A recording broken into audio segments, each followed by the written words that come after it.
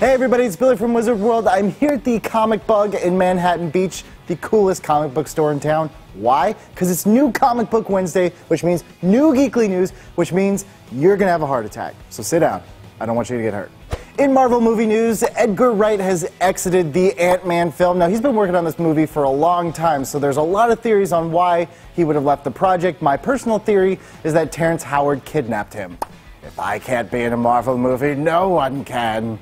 In Marvel TV news, Charlie Cox, you may know him from Boardwalk Empire, has been cast as Daredevil in Netflix's Daredevil series, and Stevie Wonder has been hired as a technical advisor for the show.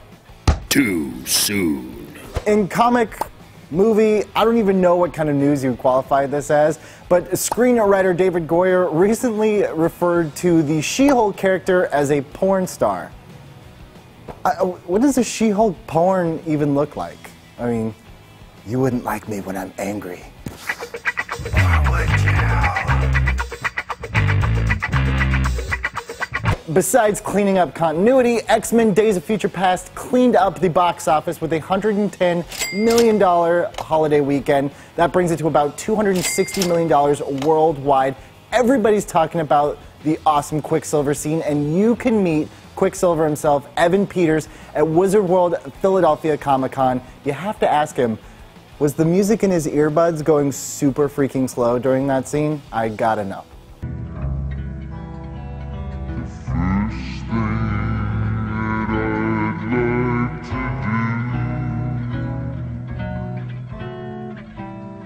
And that does it for the Geekly News. Be sure to follow us on Facebook.com/WizardWorld. Check out the rest of the awesome videos here on the YouTube page. And follow us on Twitter @WizardWorld, all one word. We will see you guys around the con.